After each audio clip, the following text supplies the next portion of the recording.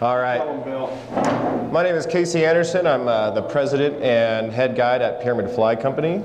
And I'm going to show you, like Dave said here, flies that'll guarantee 30-pound fish. All right. So like I said, we're going to start with the fly called the Booby. Mike Sexton pattern. He's also from Reno. One thing about Pyramid is our rolls are solely barbless hooks. So before tying, I always pinch my barb first.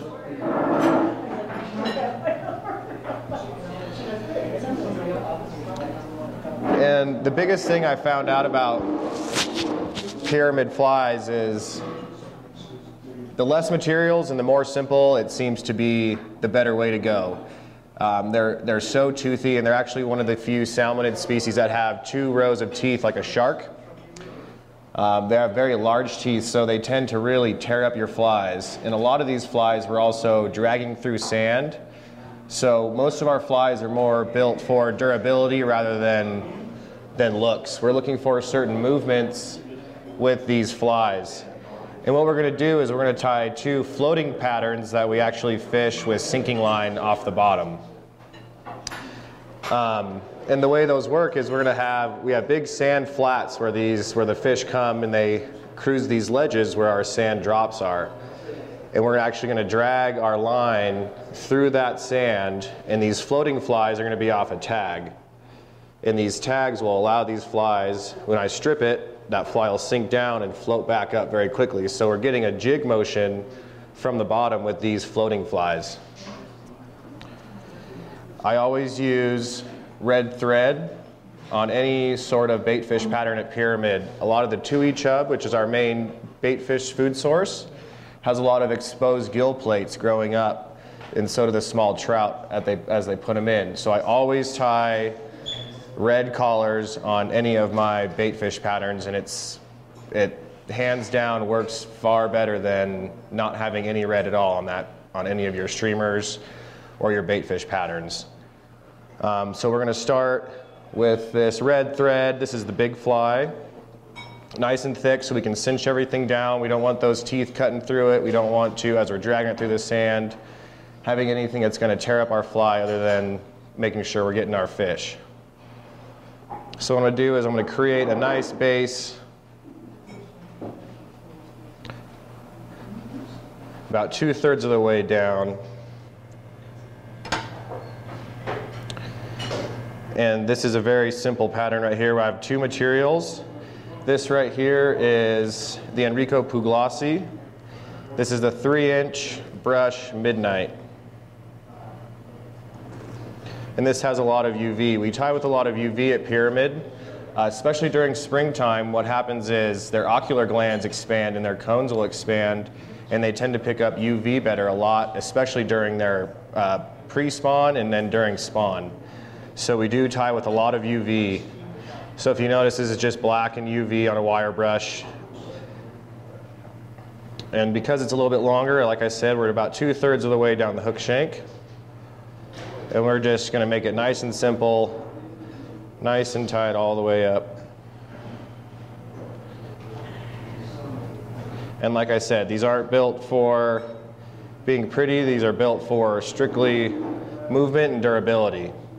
So what I'm going to do is simply just spin this brush as I pull it back, coming around, evenly spaced out. We don't want the body super thick because we want this material to still flow when we're moving or when we're stripping these flies in. So as you can see, I'm just brushing it back.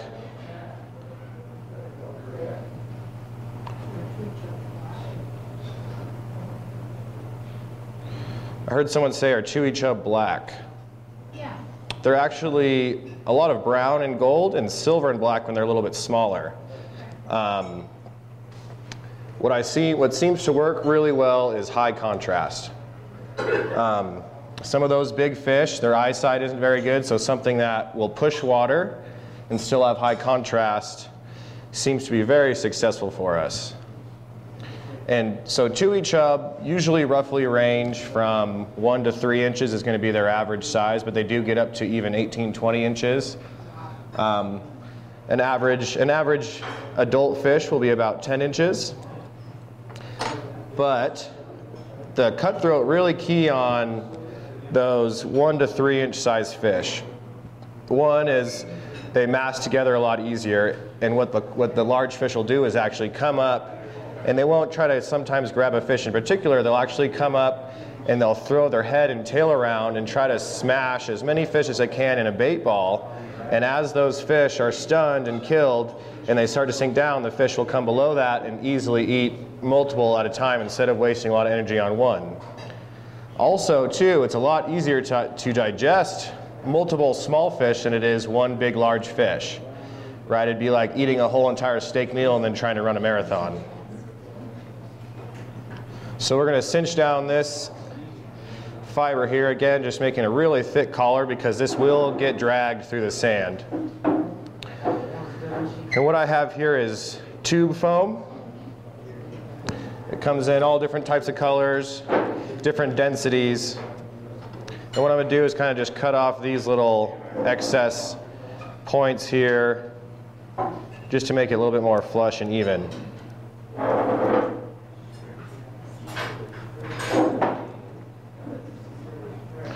So we have a nice cut, even space right here. And just like dumbbell eyes, I'm just going to lay this over the top and do our crisscross over that. And I want it to be nice and even. And like I said, we're not building for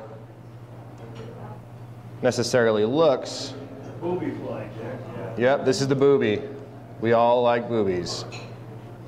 So right here, as you can see, just like the dumbbell eyes are, and you can see how one side's longer than the other. This is the most important part of these boobies, is we want to have even eyes. Because if our eyes are uneven, that fly will end up spinning on itself and twist up your line, or it'll sit sideways with the hook coming out to the side. So we want to try to get our eyes even as possible. And I'm really going to build up this red nose and collar on this here.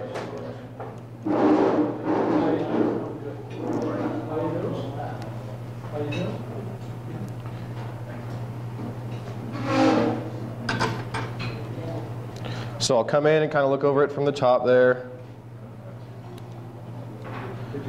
Trim down so it's generally the same size.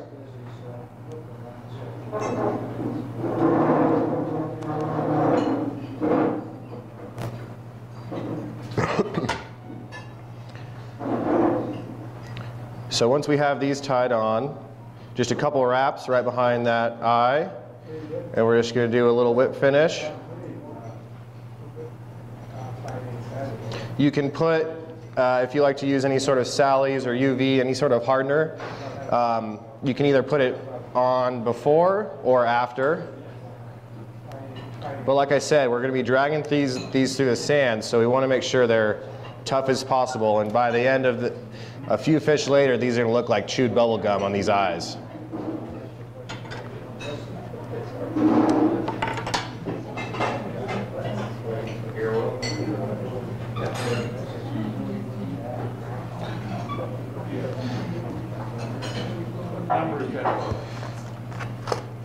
Right, so sorry, I didn't even do the recipe here. So on this hook, this one is actually a little bit thinner than I prefer. Any sort of stripping or bait fish pattern, I really try to use a 3X heavy hook. A lot of these patterns are a little bit smaller. So if you get the size, I really like the Mustad size 10, just straight shank, and 3X heavy, even a 2X short and 3X heavy, the real stout, medium bend. We're not getting too outrageous on our bend there. And we want to just make sure everything is as solid as possible, because we're going to be using anywhere from 15 to 20 pound test while we're stripping these flies. So if we get into a fish that's over 20 pounds and we have a 15 pound test and we're fighting that fish, the last thing we want to happen is for that hook to bend out.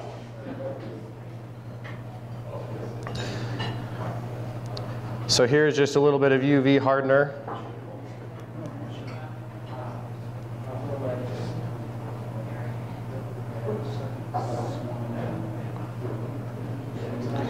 And I'll really kind of pack it on that bottom there, like I said, because we're going through, dragging that through the sand.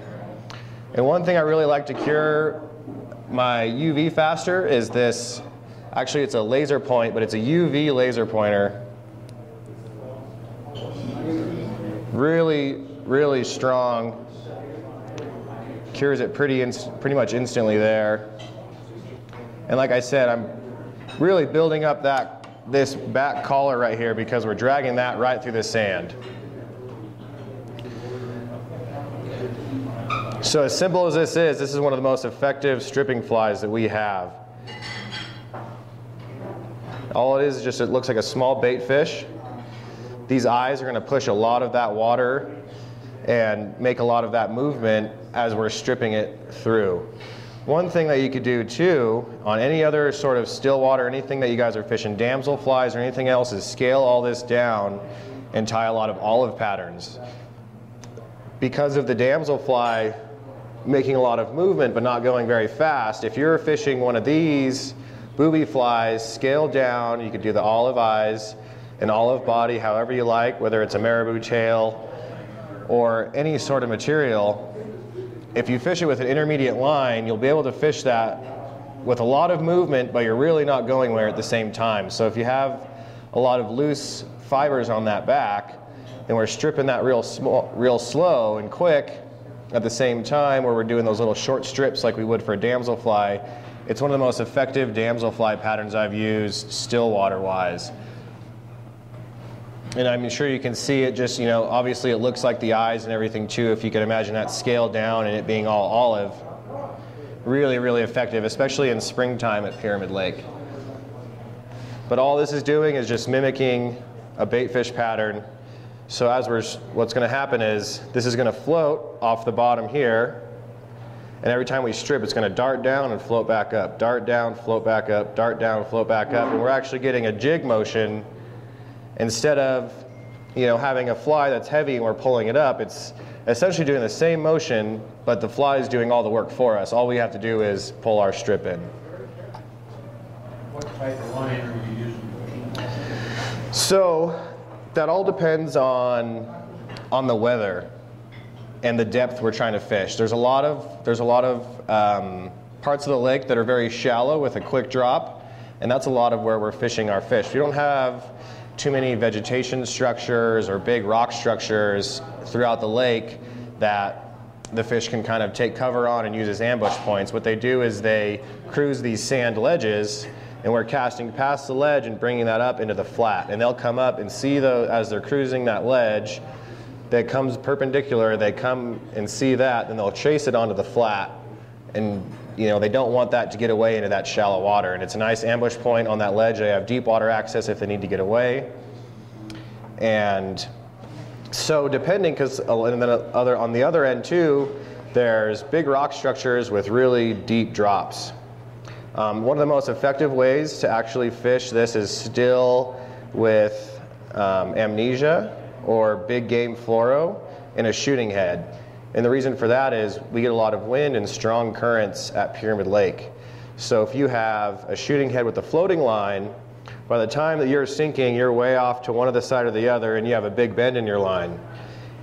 If you're using that big game fluoro amnesia with a heavy, anything from a T11, T14, with that shooting head, you're straight down the bottom, and as soon as you come tight to it, you're not getting that big wash like you would with a floating line or an intermediate line. So a lot of the times, like a full sink or a shooting head with a running line that is amnesia or like a big game fluoro really works well. One of our favorite lines is called the Airflow 40 Plus, and that's a shooting head. It's a 36-foot shooting head with intermediate running line. And it's a 120-foot line, so you can really get some good casts out there. Any more questions on the Booby? In this pattern, you can be tied in so many different ways. You have the chenille and a marabou combination, and this is a really fun pattern to just play with and kind of perfect your bait fish patterns as you like. But like I said, the more simple the pattern, seems to be very effective. And you can see this fiber actually hides the hook fairly well.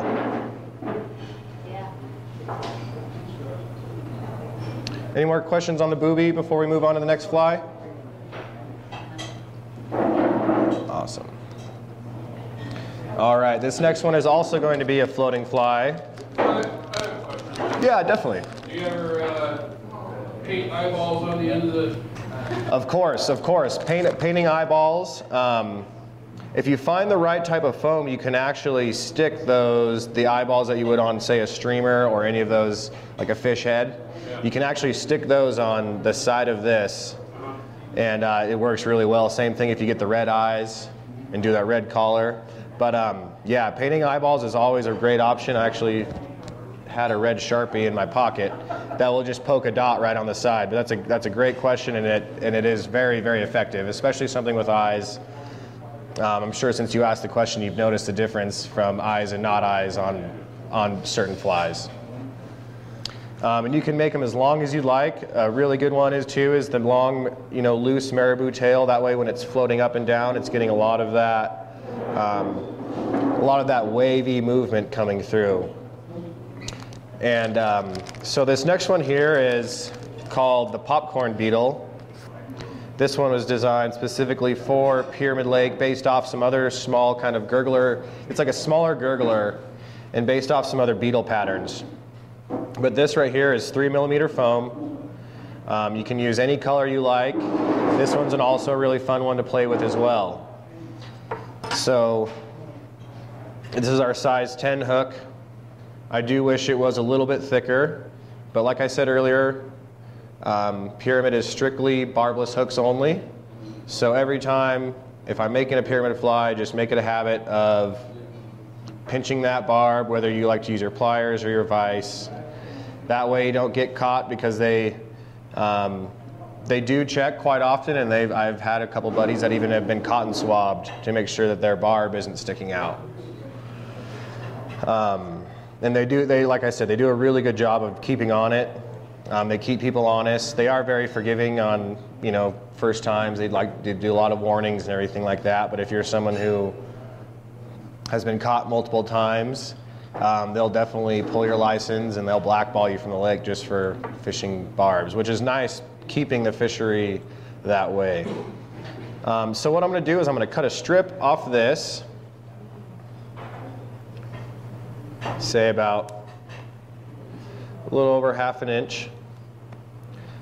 And this is something that we've experimented with for a long time, as far as the thickness of the foam and the positioning of it. So I have a nice little piece right here. If you notice, it's just about twice the size of my hook shank. What I'm going to do here again is just create that nice base, because we're going to lay this whole fly over this whole hook shank.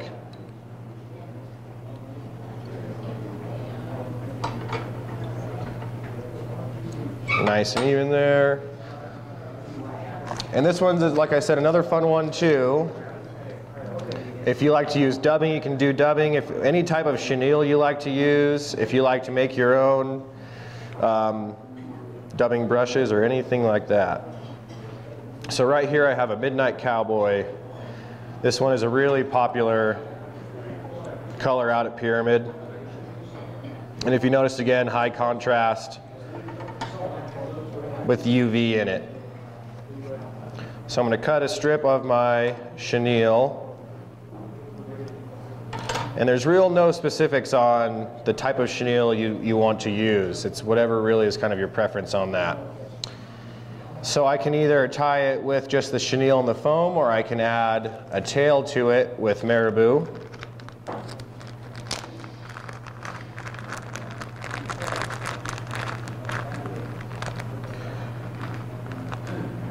And we want to really get some nice wiggle movement out of it. So we're going to be really peculiar on which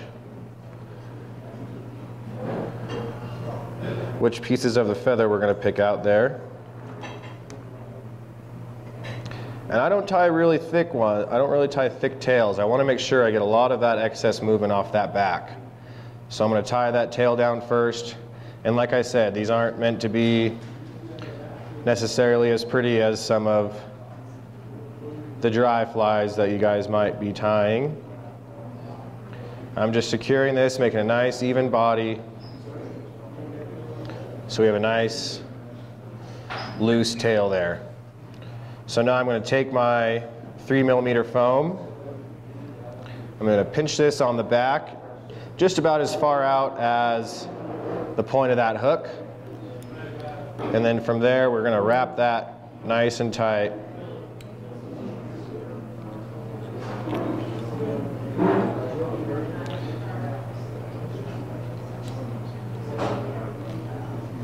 And if you notice, it might look like I'm doing excess wraps, but again, like I said, it's just solely for durability, because this foam will turn into bubble gum after a few fish.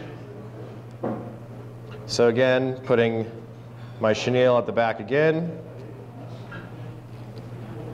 And this fly doesn't necessarily need as even of a body.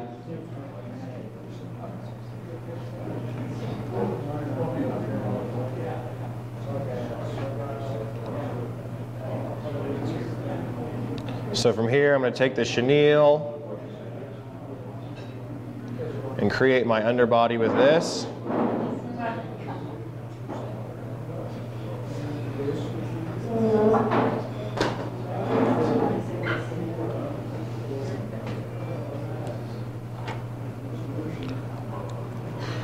Clip that off. So now I have a nice midnight cowboy colored underbody. And with this 3mm foam, I'm going to fold it over the top. Pull a little tight there. And notice how I'm kind of building up this red under on this neck part right here. I'm trying to show those exposed gill plates again. So I'm going to pinch it down.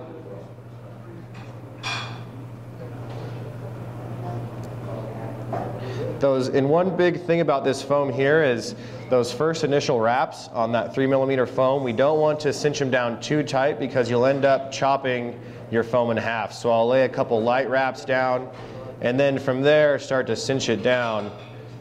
And if you notice, we're building, again, that little bit of a thicker red collar. So from right under there, get a few little secure wraps. We'll do our whip finish.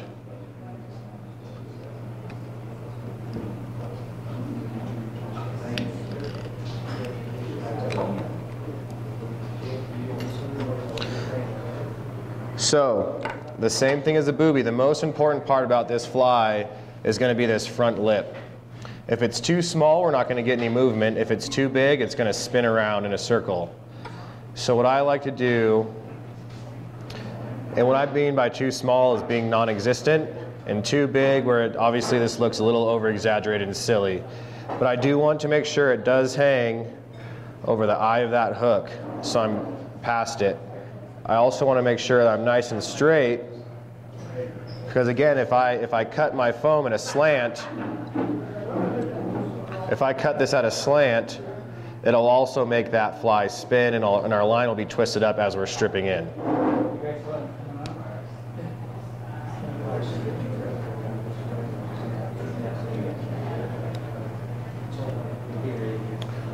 All right, so if anyone's seen a gurgler, this is a very simple, smaller version of that. And this fly is really fun to fish. What's going to happen is, it's the same thing as a booby. We're fishing this off the bottom with that sinking line. And because of these flies being floating, we actually, like I was saying earlier, we're going to fish them off a tag. And we'll fish our sinking fly below that. So a normal rig would be, we actually fish our flies. I always fish my flies 3 feet or farther apart, because we do have the fish that are breaking that 3-foot mark. I think the largest fish we had last year was 37.5 inches. We don't want to hook into our big fish of a lifetime, and because we have a 24-inch tag or an 18-inch tag, when that fish is swimming away, we get hooked by that back fly or that front fly, and it pops it out of its mouth, and then you're on a run with a foul hook 20-pound fish that's all pissed off and fired up. So from the start of our leader, I do anywhere from 3 to 4 feet, and you're actually better off being closer to the tip of your shooting head than you are the distance between your flies. So you're better off running 2 feet from your first fly to the start of your shooting head than you are running 2 feet together from your flies. And the reason we run these off a tag is because when these fish come in and that fly is floating, they come in and go, "Goo!" If you're running it off the back and you have a 4-foot long tag coming off like this, all that fish has to do is come up and inhale it, and you're in its throat and its gills and its gullet. And that's the reason that we fish these off a tag. Plus it regulates how high we're coming up, and we're able to feel that grab. Because a lot of the times if you're up here too, because they will grab it if it's just sitting there like power bait too, because it's coming up and it's floating like this, and they're coming by and they'll grab it, and you'll be sitting there talking to your friend between strips, and all of a sudden you're getting hammered. So like I was saying, we're fishing this off a tag. You can run about a 4 to 6 inch tag, and we're doing 3 to 4 feet to a sinking fly that's going to be dragging more on the bottom. This one's running off a tag. And what's going to happen is, same thing where that fly is floating up.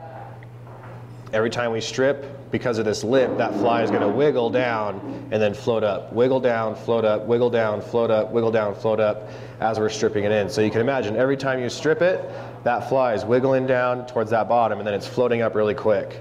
This tail is going to follow all those movements there.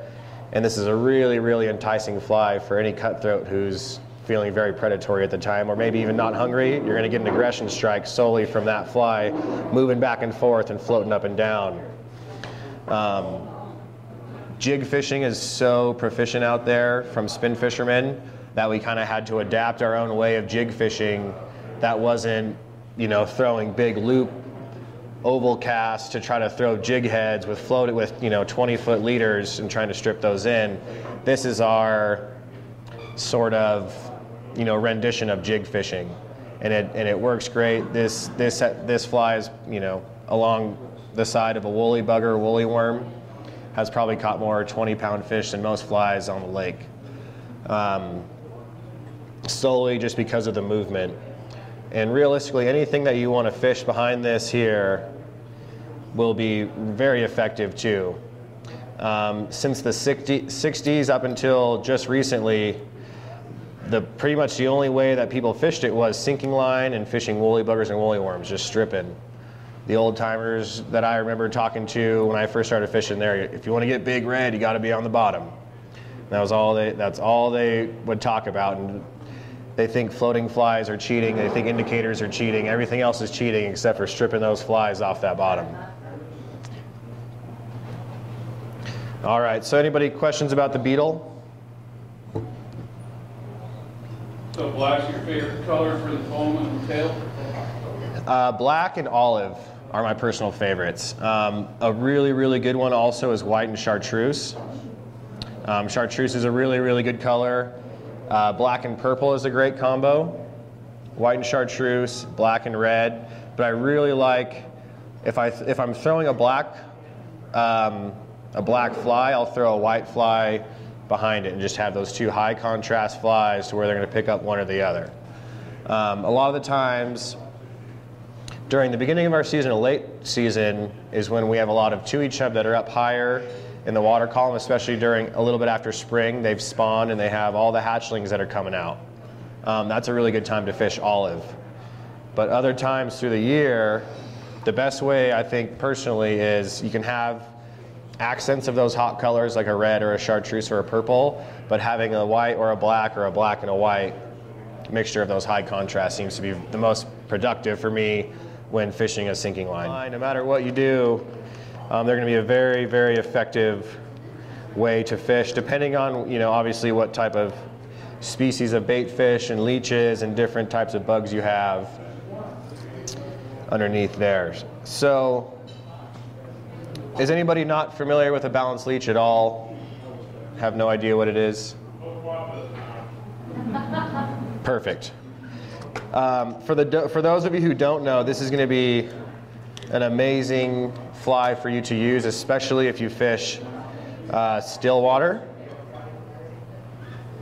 Phil Rowley and Brian Chan are big advocates of the balanced leech as well. A lot of think Phil Rowley was kind of the innovator, but it was actually a guy from Washington, brought it up to Canada, and then Brian Chan and Phil Rowley kind of made it their thing after that. And ever since then, it's been a still water magic tool for me. A lot of our big fish during slower times of the year come off these balanced leeches. So what I'm going to do here is I have a 90-degree jig hook. This is a size 8 mustad.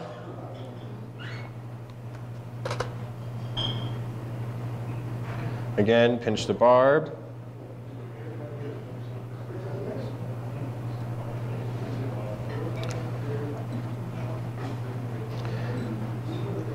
And then what I have here also is this is a finishing nail. You can use, there's different types of nails you can use. Here, this one right here is another finishing nail. You can get them at Home Depot, Hobby Lobby. For smaller ones, these pins work really well, but depending on the size of the weight you use, the pin will sometimes slip out of that small part of the eye there. So what we're going to do is we're going to take this gold finishing nail here. A lot of times you have to cut these down to size to add extra weight. And what's going to make this balanced is what we're going to do is put the weight in front of the eye of that hook. And by doing that, oh, get another bead. We're going to slide the bead onto this pin. And I actually like to go a lot of the times backwards with the big opening first. So it looks like this. And what I'm going to do with that is same thing. I tie my base layer, get those wraps in.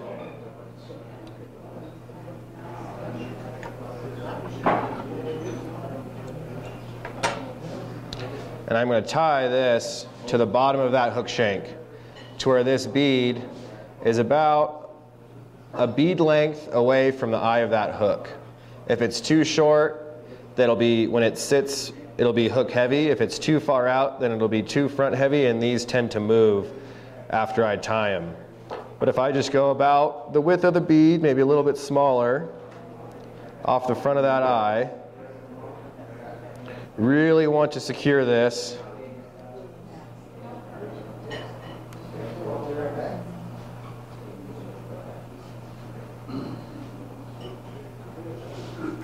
Right, so now we have this heavy weight. This, I believe, is a 4mm tungsten. When you're tying these balanced leeches, you always want to use tungsten. If you use brass or any other material, it's going to sit hooked down. And the reason these are called balanced is if our line is coming down here, our eye of the hook is here, and because of this weight in the hook, the fly is going to sit perpendicular to the line or parallel to the bottom. So anytime that line moves, the fly is going to come up and then sink back down. And we're getting that jig motion from it being hung this way. So like I was saying, this is how it's going to sit if you don't use tungsten under the water. So from here, we can just kind of continue on to that little back right before the bend. This one we'll do olive. And the same thing with the tail of the beetle. I want to tie these tails fairly sparse. I want a lot of movement in these. So the nice long strung marabou, there's probably maybe 10 strands in there. And we're going to wrap that body with dubbing, so we're not super worried on that part right there. And having this light, nice long tail is going to add a lot of movement when these are underwater. And one thing we really got to think about when we're tying these balanced leeches, especially a lot of the times we're fishing them under indicators, everybody ties them like streamers, but when it's sitting like this and it's not being pulled or there's no current against it, it's not going to fish like a streamer. All that material, if you have really dense material, all of it's just going to sink and it looks like a big clump of fly tying material in it. So when I tie these, I want to be really cautious as to how much material I'm putting onto this body and also where that material's laying. Because if I put a really big long collar of this dubbing and it just sits there and it's sitting like this underwater and we're getting a little bit of wave movement or stripping movement, all that material is just going to hang and dangle down and not look like that bait fish pattern we're supposed to.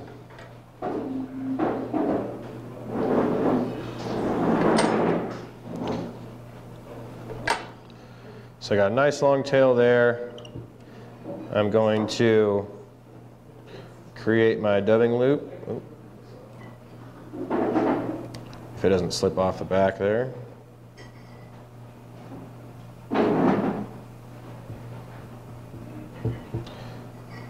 And then once I have my loop, I'm going to bring it all the way up to the front.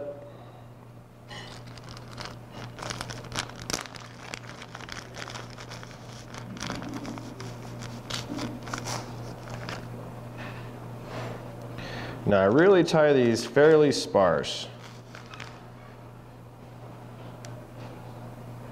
We're not getting big clumps and it's nice and spread out even there. So this is a peacock dubbing right here. Definitely one of my favorites. I actually caught the biggest fish, my personal best, out at Pyramid on a peacock balanced leech. So it's nice and loose. You can see that the fibers are sticking out quite a bit. We still want movement, but we don't want too thick of a body there.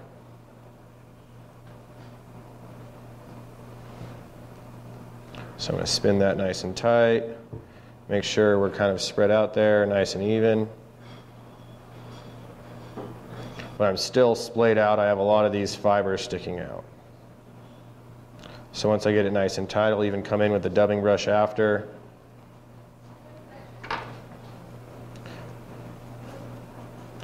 Perk some of those up.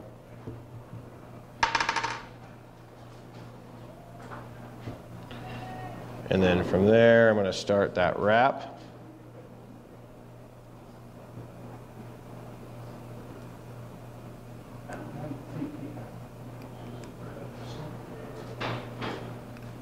Still, again, pulling those fibers back so when we lay them down, they're on that backward facing.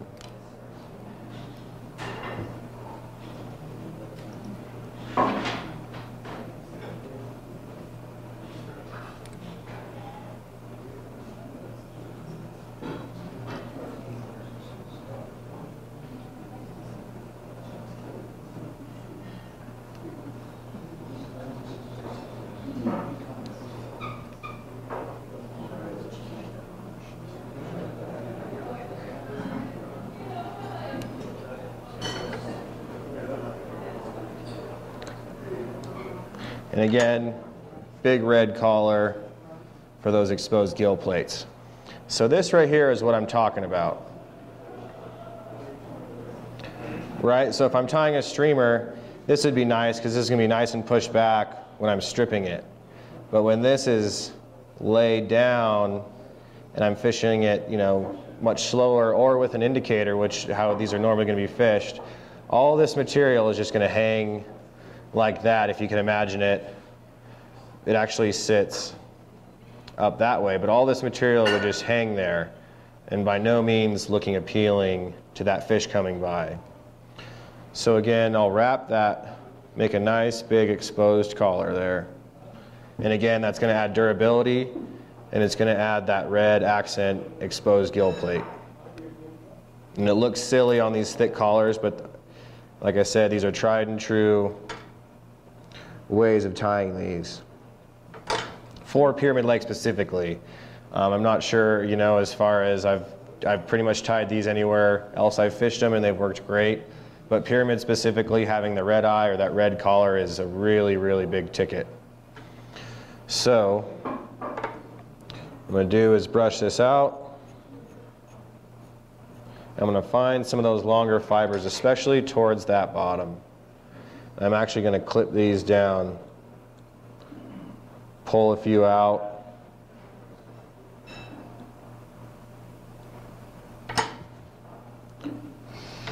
And particularly on the bottom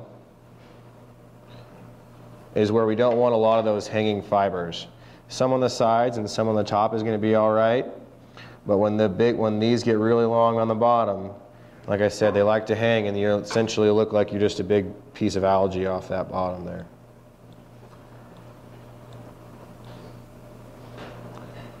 And I get real specific, and I'll play with these a lot underwater too, to make sure I have that same taper, that natural teardrop taper as all bait fish and small creatures do.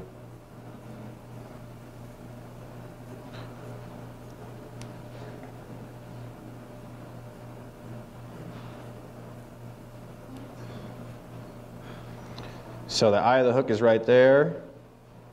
And I'll show you an example of this.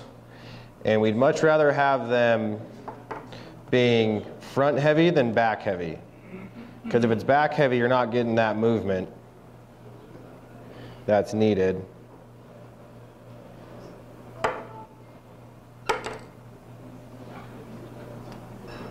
I'm just going to hang this on this thread here so those of you can see.